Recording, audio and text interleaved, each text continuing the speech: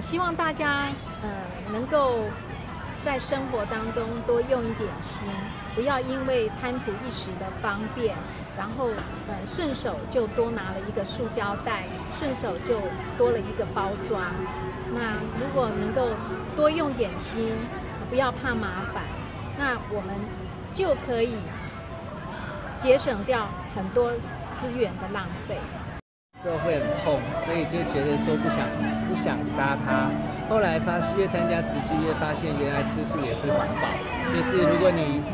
养一头牛，会等于要可以养好几头的人。所以现在还有很多地方都是没有粮食可以吃饭的，那这样也是在救地球，也可以减缓温室效应。我还有跟我们这一组一起做了用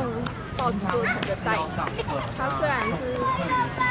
看起来只是一个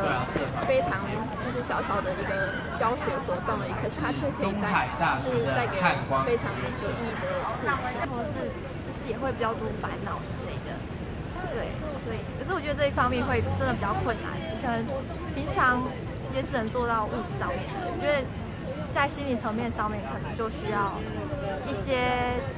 缘分或者一些契机让你去修炼，才可以真正达到心理环保这个部分。现在很多资源啊，可是就变成资源太多，然后就变成人都不珍惜，然后造成浪费。所以对我来讲，有自己在做环保，就是你要自己在环保块啊，然后有时候看到灯没关会关一下，公众区域的部分，对啊，然后自己